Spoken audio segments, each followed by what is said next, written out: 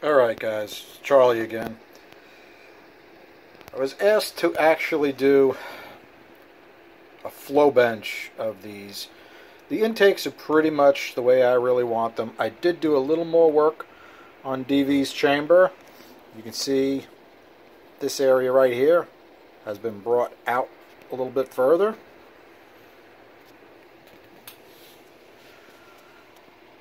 I did as much as I possibly could on the short side radius.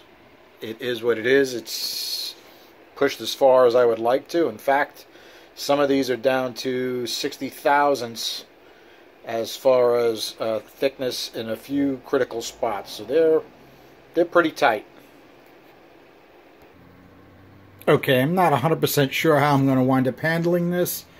I'm going to try to do this by myself. Sophia's out. I have the head set up. I got a 1204. I have a little bit of clay around it just so I don't have a sharp edge there. My manometer is a touch overfilled, so when you see the manometer, it'll actually read a touch over 28.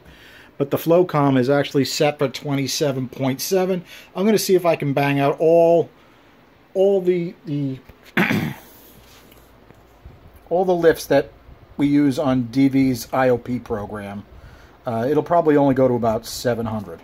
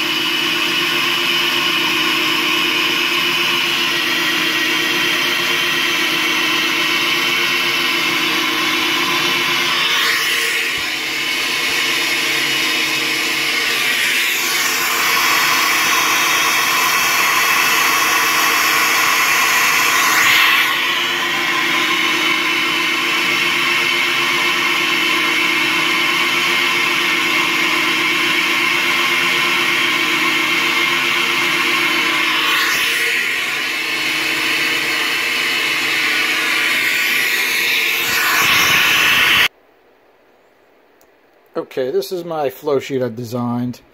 I did the exhaust when nobody was looking. We can compare this easily to what we have on DV's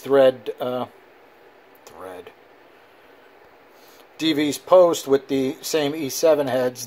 These are similar, but I do believe the exhaust is a little bit better on these, and I'm thinking of going a little bit further on them. These, if you notice the notation here, I get 197 with